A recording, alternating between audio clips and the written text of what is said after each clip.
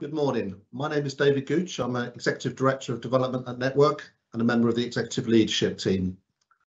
This morning I want to outline to our residents and our staff team the key issues that were discussed at the Network Board meeting that took place on Tuesday the 29th of March. It was the in-person meeting and it was an action-packed agenda. The meeting was presided over by our new interim chair, which is John Gooding. John's been a long-standing member of the board. He was the vice chair and the chair of investment committee. And so he stepped up following the resignation of Bernadette Conroy.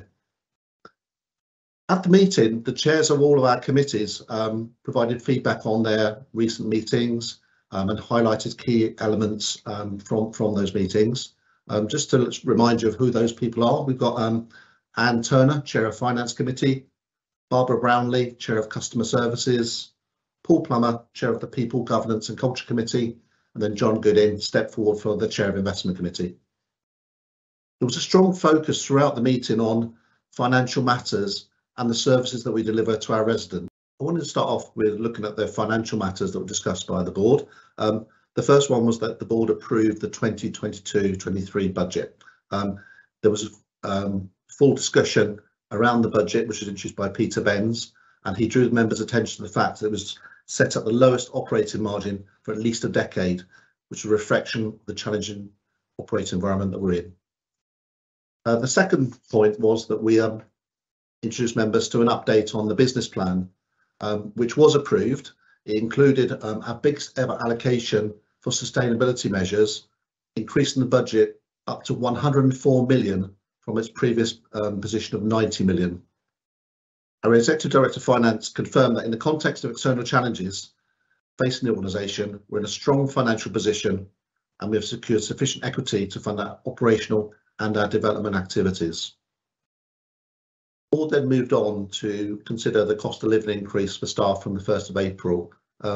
They accepted the recommendation from the People, Governance and Culture Committee to award a 3.1% increase for staff, but there was also a minimum increase of £1,000 to reflect the fact that they were concerned at the impact of cost inflation on lower paid staff. We then had an update on the stock rationalisation strategy. There was a revision to an existing policy that operates within Network, and it was to do a more targeted approach to a limited number of stock disposals, the aim of which would be to increase the investment available for our investment programme and to strengthen our balance sheet. From moving on to the financial matters, there was a detailed review of our performance measures and a long debate and discussion around the services we're providing to residents. There's particular focus on the difficulties of delivering a high quality repair service in the current market, and Jerry Doherty explained the difficulties that we're experiencing in providing sort of that first class service. There's a lot of disruption in the current contractors and price inflation and material shortages do at times mean delays to our customers.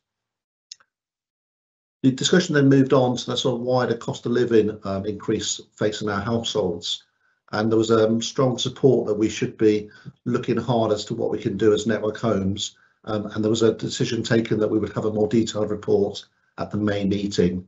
There was also an increase into the charitable fund up to 140,000 in the forthcoming year. The final part of the meeting I wanted to tell you about was the work that I'm responsible for, which is the development programme and for building safety. I gave members a detailed update on four projects, all of which are very important to the association, which is Merrick Road in Southall, Northwick Park in Brent, Orion Park in Ealing, and Premier Place in Barnet. All those projects are very important. They were discussed at a recent investment committee, and because of their importance, the board agreed to hold a special meeting in approximately 3 weeks' time to go through the delivery of those schemes and the programmes for those schemes in a little bit more detail. I then brought them up to speed with the latest progress on our building safety remediation programme. Members were particularly pleased to see that we were coming towards the end of our Capital Way remediation project, and they also welcomed the commentary they've been provided to see the additional support that may be available to leaseholders as a result of changes to the building safety bill that's currently going through Parliament. I hope that review has been helpful, gives you an idea of the key things that were discussed at the meeting. There will be a future meeting coming up on the 31st of May, and there'll be further updates following that meeting. Thanks very much.